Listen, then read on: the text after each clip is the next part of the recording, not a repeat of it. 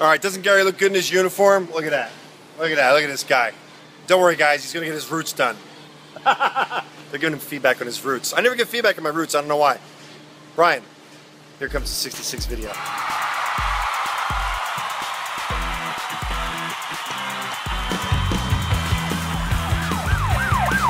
MustangMedic.com. We take the frustration out of restoration.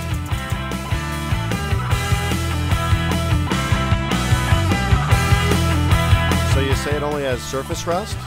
Really? Bryan's 1966 Mustang Convertible 289 C4. Here we go. Bobby doesn't want me to put him on the spot because he's really sick today, but he struggled in. And I'm wearing a Chevrolet shirt. You can beat Oh, me. you know what? I don't even know what to say about that. Hold on, I'm putting it inside out. But Bobby created an awesome tool. I already talked to Alan at Mustang Country, and he's like, he wants to order one. We did this off the instructions that were supplied, Brian, from your thing. It cost a lot of money to make. It took a lot of time, but we now have a tool to compress springs using the bottom of the spring perch and compressing the spring. And now Bobby's going to explain how this tool works. Actually, I'm going to throw something in there quick, Bobby. It basically bolts. It bolts to the bottom of the spring perch. He welded 2 grade 8 bolts in there. It goes to a long metal shaft, and then it goes. The measurement here? Is that in the instructions for it to be that long? It's 9 inches here. Really?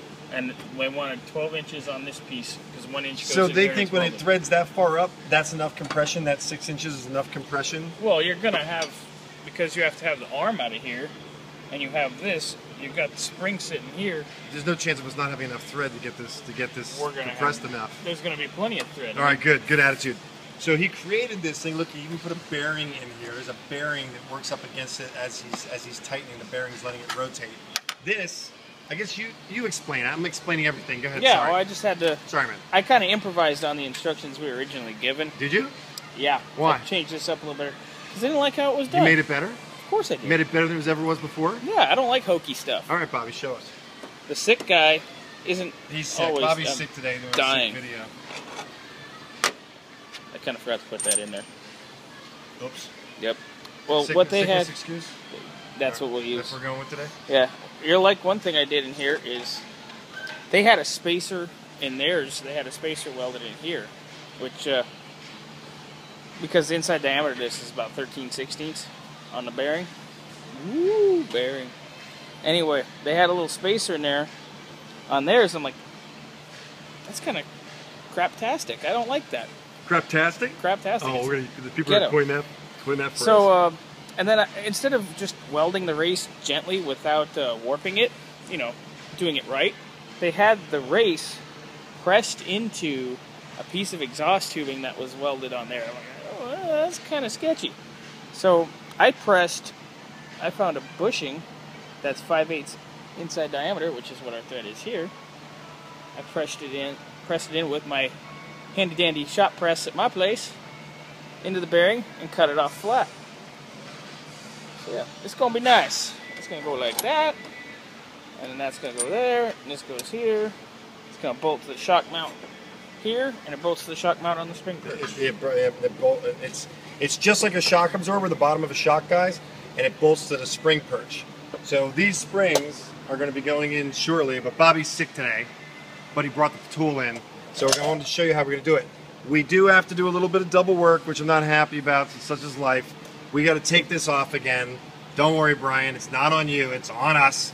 We just created this awesome tool that we're going to be used for many Mustangs, not at your expense. That's a MustangMedic. That's a MustangMedic part.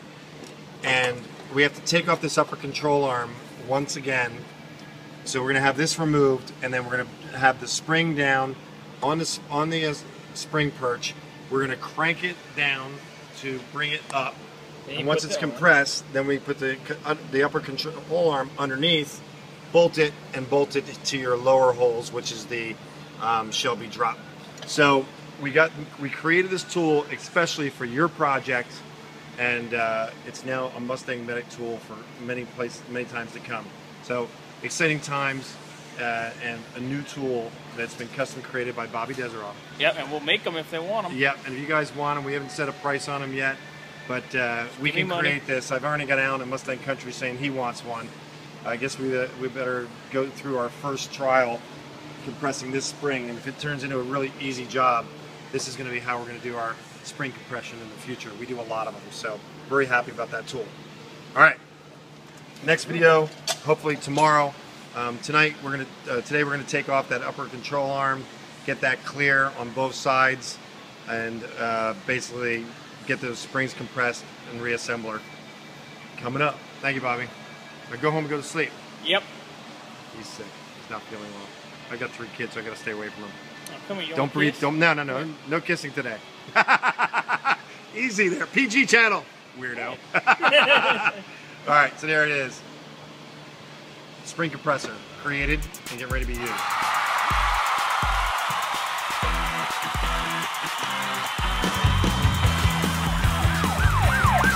MustangMedic.com.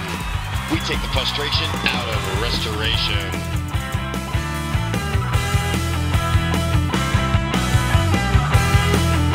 So you say it only has surface rust? Really?